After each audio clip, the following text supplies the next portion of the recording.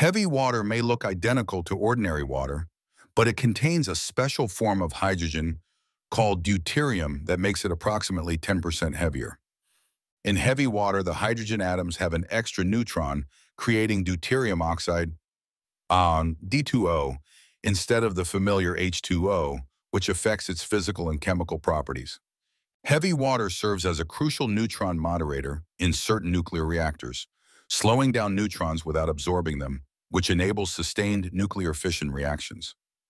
Scientists use heavy water in a variety of research applications, including neutron scattering experiments that reveal the structure and dynamics of materials at the atomic level.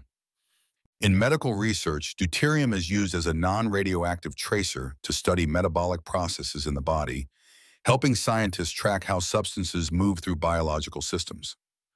Producing pure heavy water is extremely challenging and expensive, requiring extensive energy for separation processes that extract deuterium from regular water, where it naturally occurs at very low concentrations.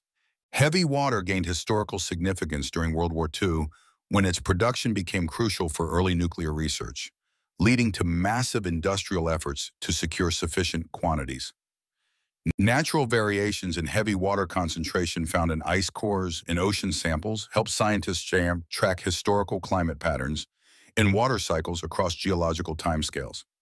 The slightly different chemical properties of heavy water affect biological systems too.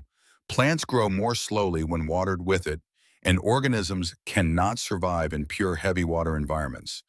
Today, heavy water continues to play a vital role in nuclear fusion research, potentially helping unlock a clean, abundant energy source for humanity's future.